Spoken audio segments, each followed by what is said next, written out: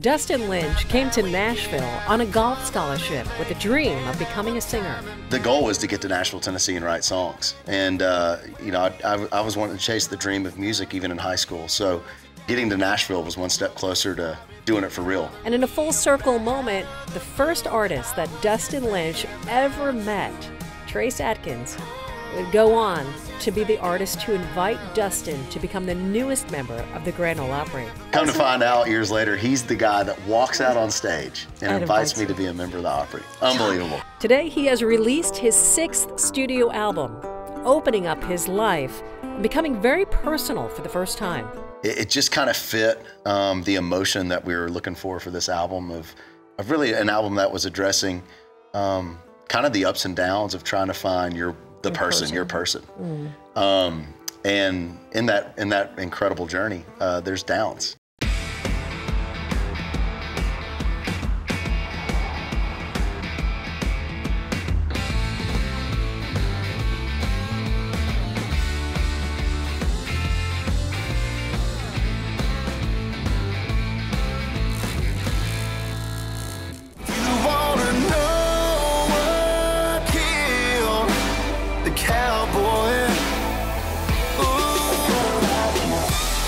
Welcome to On the Record from the John Deere stage in the heart of Nashville. We are on Music Row. I'm Suzanne Alexander, and sitting down with a multi-award, multi-platinum selling artist who's had over a decade of #1 hits, and they keep on coming.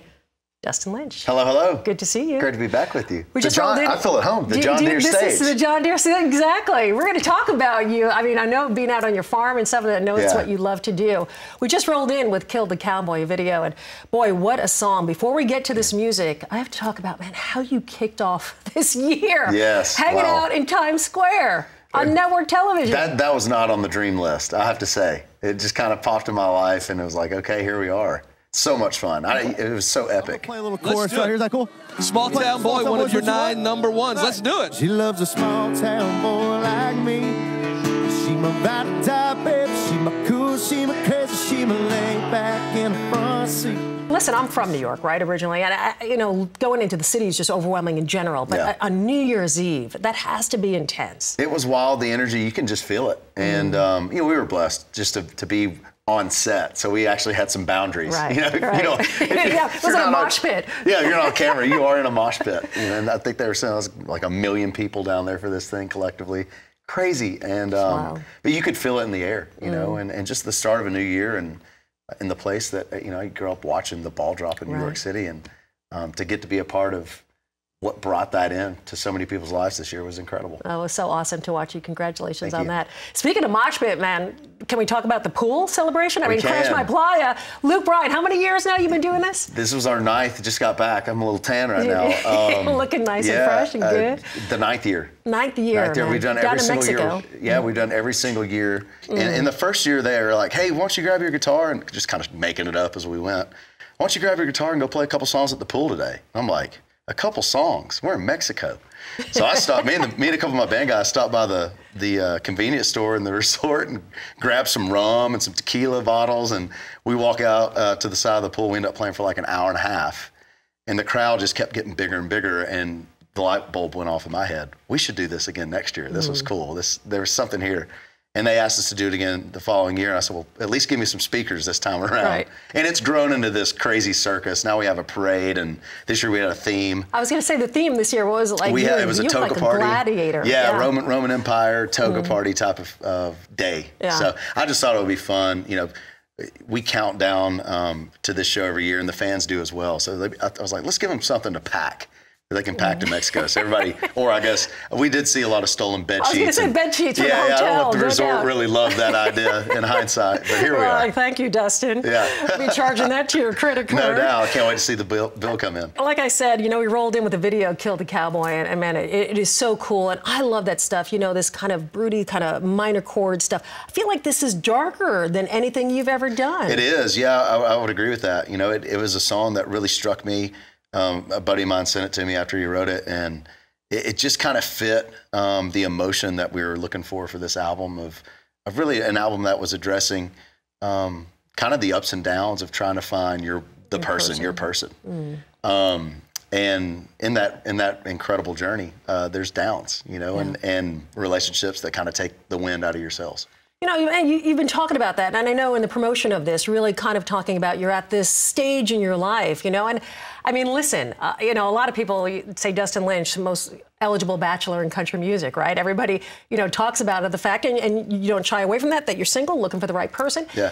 You know, at a point in your life, you got to say, you know, I'm happy. I mean, you don't seem like you're, you know, I watch you on Instagram. You're living life. I mean, you're adventurous. You take advantage of life. And I think talking, you know, writing this album, recording this album, talking through, promoting it, I've found a peace, you know, because there's a lot, when you're trying to dig deep and like find songs that mean something to you, you have to dive into these corners and be vulnerable. And you start questioning like, man, have I done life the right way? We only get one of these. And I think through this process, I realized just to embrace where I'm at. I'm very happy with where I am in life, and I've built a great life.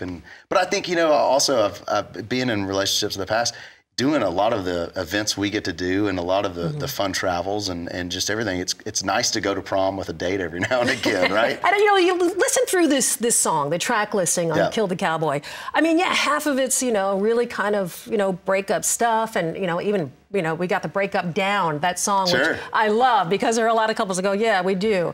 But the other half of this record, I feel like it's Dustin Lynch getting his groove on. I mean, you are like, you know, you're chasing these girls down in a lot of these songs. And I love that it's just so much hope and it's so much fun. It's, you know, it seems like you're really enjoying where you are. And I don't think, you know, we look at society, this is where you have to be. This is a step, married, kids at this age. I think that goes out the window today, don't you think that? I think it's slowly starting to get there. You know, I look at a lot of my friends growing up in my hometown, and it feels like the smaller towns, you know, in the USA kind of move a little quicker through the timeline of life.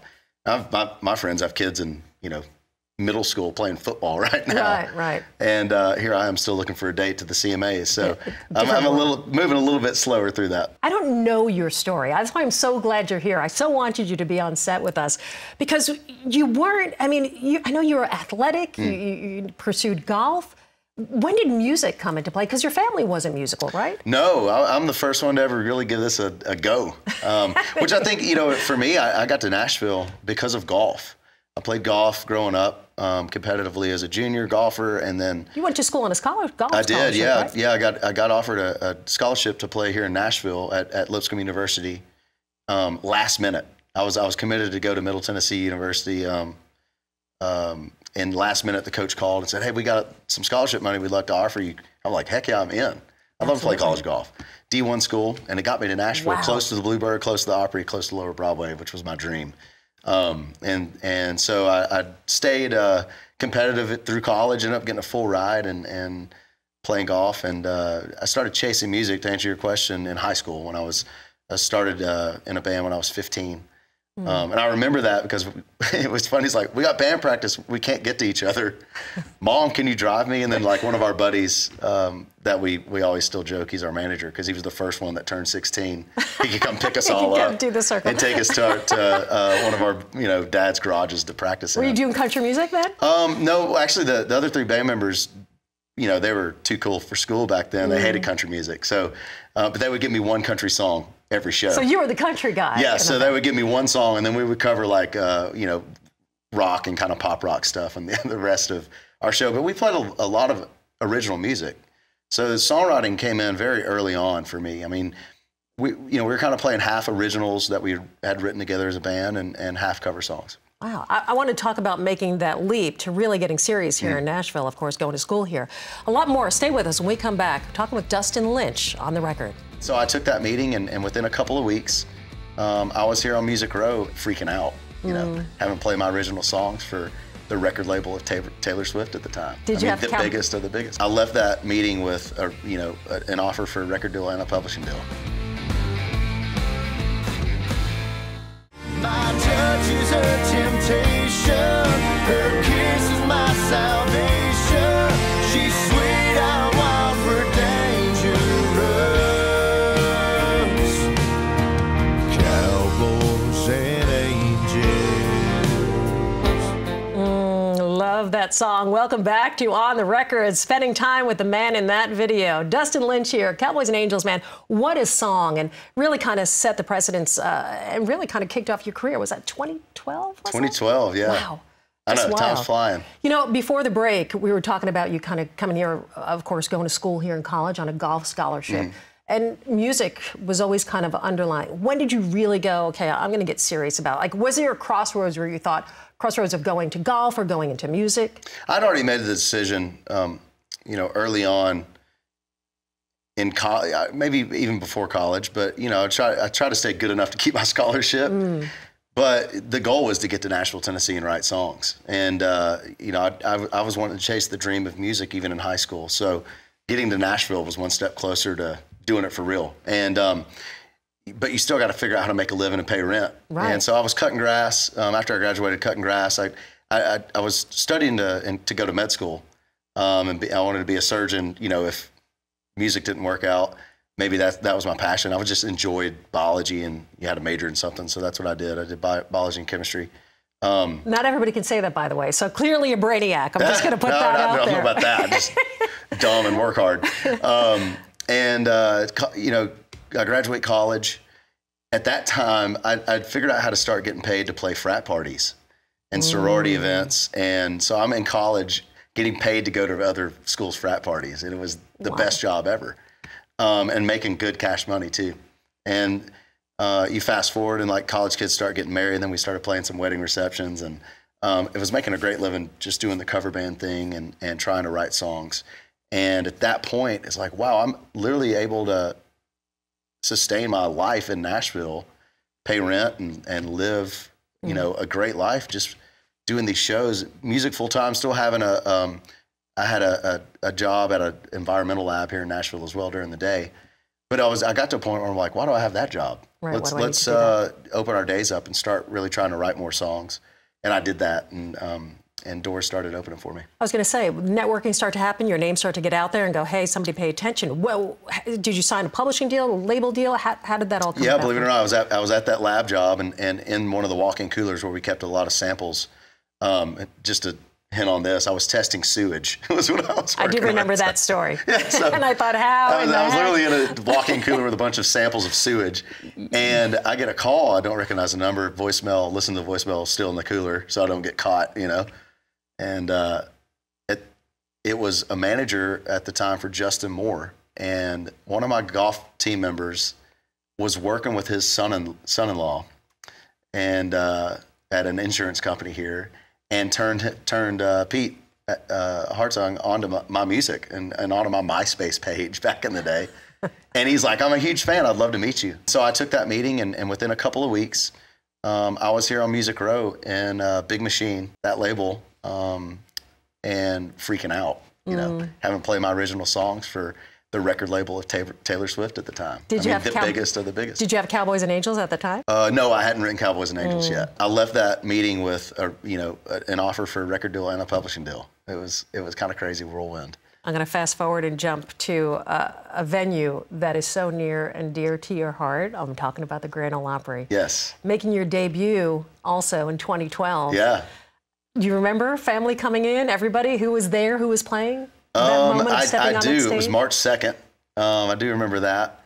And I remember that we were still touring pretty heavily on what they call radio tours. So we're going to introduce all of our music to, every radio station across the country in like 6 weeks. It's grueling.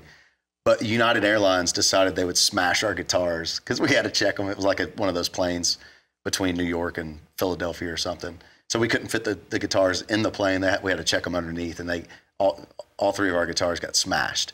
So we have the Opry coming up in a couple days. We don't have any guitars, so I'm like running around town trying to find a guitar to play that I like, and actually found one at my producer's studio, which is the guitar I took on stage and played the Opry for the very first time. Does he still have it? Or Absolutely, yeah, without a doubt. I wish I had it. I was going to say, you should probably give that to you, right? I know, maybe one of these days. But, that moment, walking into that circle, I'd been to the Opry, and I would never let myself step in the circle. I had the opportunity to. I'm like, no, I'm not going to do it until you perform. Yeah, until I'm invited to perform there. And I did that. And since then, become a member And did you know 2018? Did you know it was going to happen? No Trace clue. Adkins? No idea. No But way. family was there, so obviously your parents were kind of privy to this. Yeah, they let everybody. Well, my mom and dad don't miss an Opry performance, so they're always going to be there. But I think they let the rest of my team know that they're going to be inviting me that night. And a funny story, like the first country artist I ever met in my life, I was 16,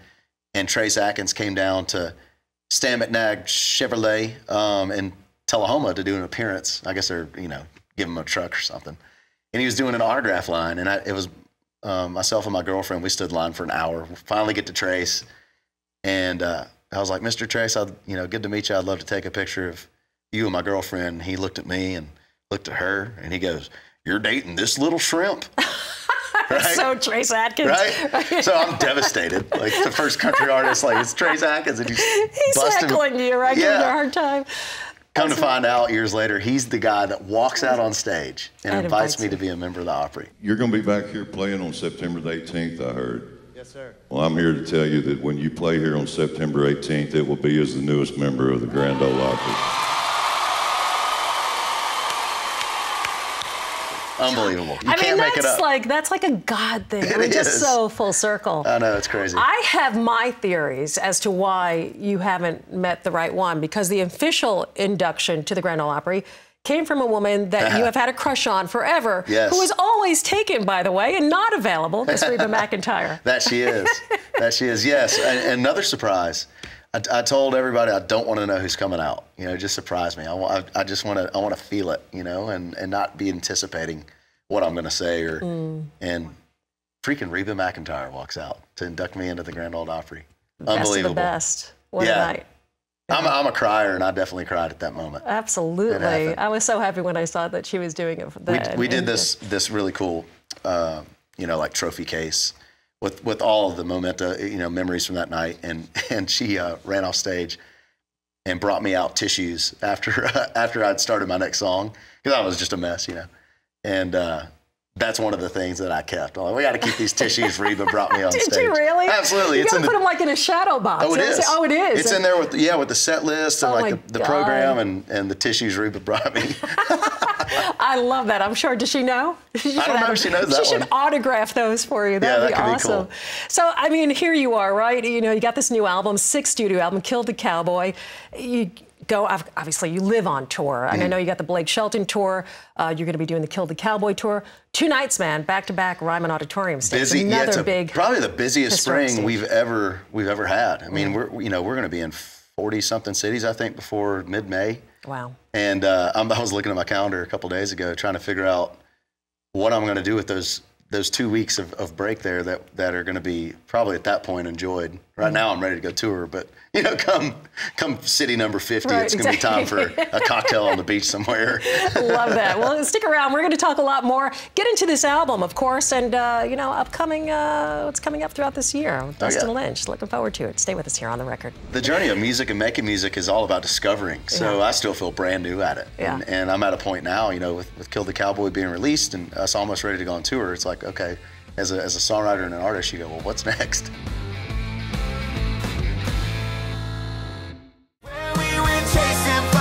Stars on a hill that your daddy's farm. Don't be sorry for calling me up out of the blue. I was just thinking about you. Welcome back to On the Record. We are located in the heart of Music Row, and that is a man that is our guest for this half hour, Dustin Lynch. Thinking about you, man. What a song! 6-week #1 song. What double platinum selling single? Yeah. I mean, incredible. It's wild. That's a blessing. That's one of those that you pray for, and I think it was a God thing, as well. Just the story of that song. It took me I've realized that collabs and duets are hard. Yeah, they're hard to make happen. It's easy to get the song recorded, but getting the stars to align for another artist, in their career to line up and have a release together with a different record label, it was a 2-year process to really get that song up and going. And I'm so glad that I waited it out. Mackenzie Porter, of course, Canadian artist. Yes. And you guys, I mean, I heard the story. I don't know if people know this at home, but you found her online? Is that right? Well, we were just looking for someone to initially, Lauren Elena sang the song. Right. And her label wouldn't let us release it with her on it. They were trying to do something else with her songs. And So I'm like, okay, I believe in this song. It has to happen. It can't just stop here. Right. And so I just submitted to the town. Hey, if you're an artist and want to put your voice on Think About You and release it during this window, email us. And we got a bunch of submissions. So crazy. Yeah, and I had my team take all the names off of who it was. So it was just, versions in a folder. I didn't know who was singing. I just wanted to pick my favorite version. And first listen through, I was like, it's this one for sure. But I lived with it for a couple weeks, and it was still that one. And I'm like, okay, whose version, whatever. They're like, well, it's this artist named Mackenzie Porter. I'm like, well, who's that? So I started digging in. I'm like, wow, she's amazing. Right. And then the first day we met was when she recorded her vocal in studio. And I wanted to be there to be supportive, but also to see if she actually could do it. Because it's a hard song to sing. I mean, it takes you didn't know her, really. No, and it takes a crazy talented singer to pull that off. And I was like, I just want to make sure she can sing it. Because hopefully we get to do this thing live on TV at some point. And she killed it. She's incredible talent. Yeah. You talk about those collaborations. I'm going to make this leap here because Mackenzie Porter is a Canadian. There's another Canadian that is singing background vocals on one of your songs. Yeah. I'm talking about Chevrolet, which you are singing, collabing with Jelly Roll.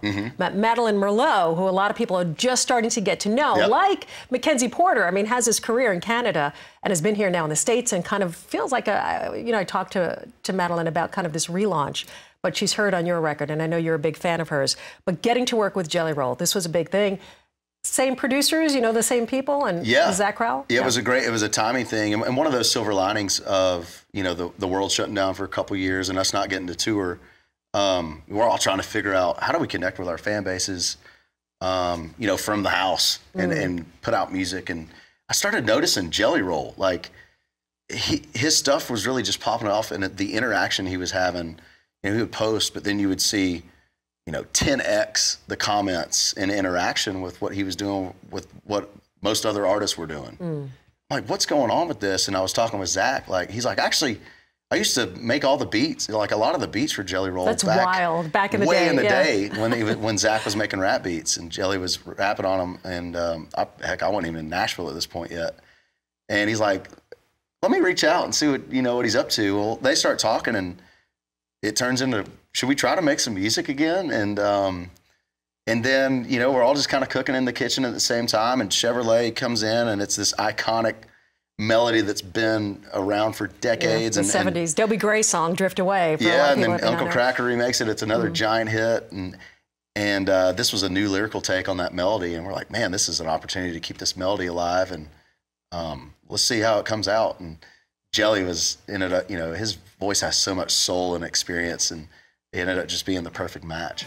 Just give me a dirt road, the windows down. You wanna get lost on the edge of town in a Chevrolet. It's great stuff. I know a lot of fans are going to be looking forward to seeing you perform that on stage. And as I mentioned before the break, the tour, of course, that's coming up, Kill the Cowboy Tour. When you have as many hits as you do, as I said in the very opening, I mean, man, you've been recording music for over a decade now. I mean, is it weird to say you're a veteran? I mean, do you feel like that? I don't feel like that. No, I think that, the journey of music and making music is all about discovering. So I still feel brand new at it. And I'm at a point now, with Kill the Cowboy being released and us almost ready to go on tour, it's like, okay, as a songwriter and an artist, you go, well, what's next? Are you at the point now you have to do medleys just to get everything in? That's the tough part. Is we're trying to figure out, how do we continue to get some new music in, but not, get hate mail after we leave town. Right, because you didn't play my favorite song and I bought these tickets. That's going to happen if you leave one of the hits out. So I don't know. It's a delicate balance of figuring out, how do we mash these songs up and get, at least everything in that we at least think people are coming to want to hear. This man can do no wrong. I know that. As I mentioned, Dustin Lynch at rest. I know what are your safe places, your safe haven, your, reset place, your farm, being out there. What about you? Do you have cattle? Are you running cattle out there? I do, yeah. That was a goal of mine. My first job as a kid was helping down the street at a Black Angus farm. I was $5 an hour. Started working down there when I was 13, I think, 13 or 14. So you kind of had experiences. I've kind of touched all of it. I know you got your food plots going, and that I know. Yeah, most of my farm is recreational, what they call recreational, because I'm a huge outdoorsman. I love being in the woods and improving habitat for deer and turkey. And I took this farm over from a logging company. They just decimated it, and the habitat was just not really there. So that was a fun project, still is a fun project. It's So just all replanting and just making sure that, you know, it's really cool. When I took the farm over, you kind of would see a deer here and there, maybe hear a turkey off in the distance. Now we're crawling with animals, so I know I'm doing something right. But that's my passion. I mean, I think every day about it, and I spend money about every day about it too, trying to make it the best farm it can be. And the cows now, I'm really enjoying getting back into that. How many head you have out there?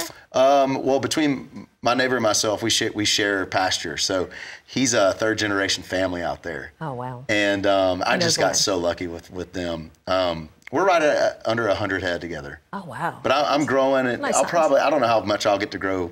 You know, at some point we run out of grass, so we'll see how it goes. But yeah, we're it's fun. We're hobby farmers. We're not trying to do this thing and, you know, take over the 4.6s with it or anything. But this is just fun. And like you said, most importantly for me, it's a headspace, and it's good for the soul to get off the road and go out there and disappear a little bit.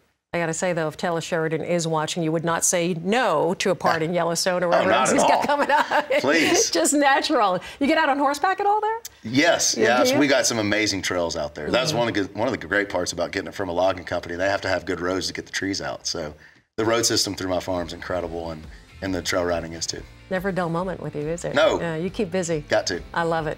Dustin Lynch, everybody, congratulations on Thank you. everything, man. Thank you so much for the time. For sure. Thank you guys for tuning in. We'll see you next time here on The Record.